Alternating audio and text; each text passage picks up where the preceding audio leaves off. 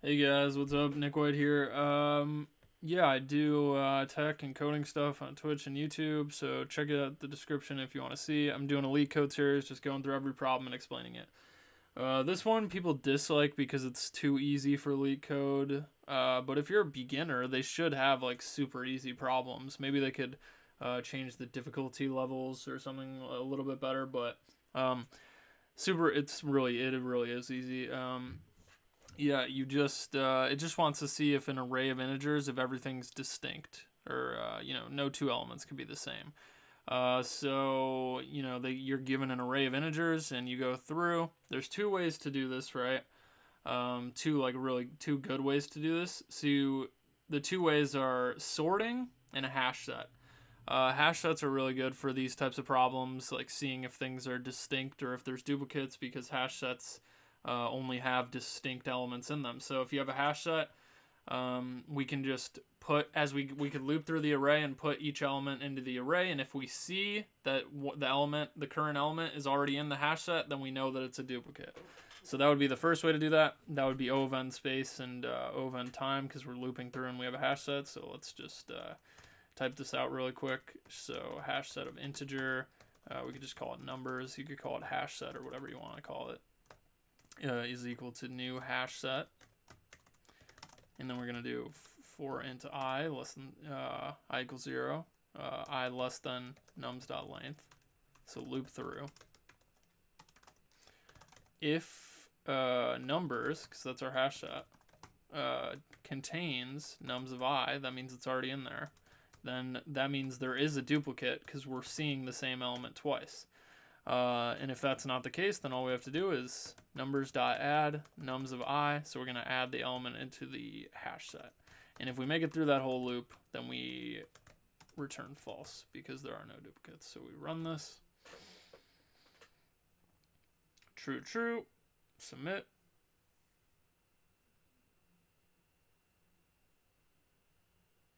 Any day now. Yep. All right, there we go. So once again, we have the hash set. As we loop through, if the current element of the array is not in the hash set, then we add the current element into the hash set. So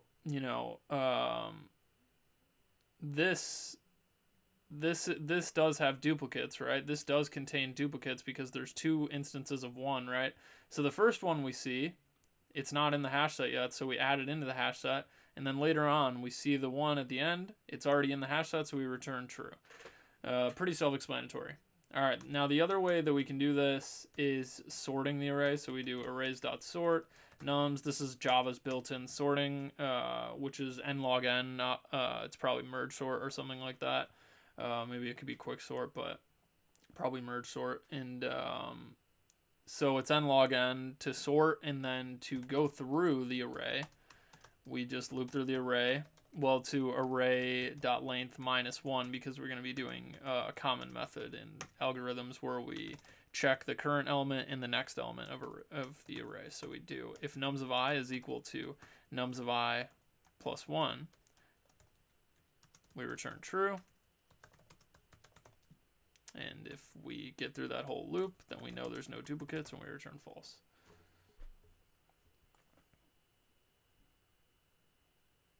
Nums.length -1. Oh, sorry, we have to make sure that we put I is less than so we can, sorry.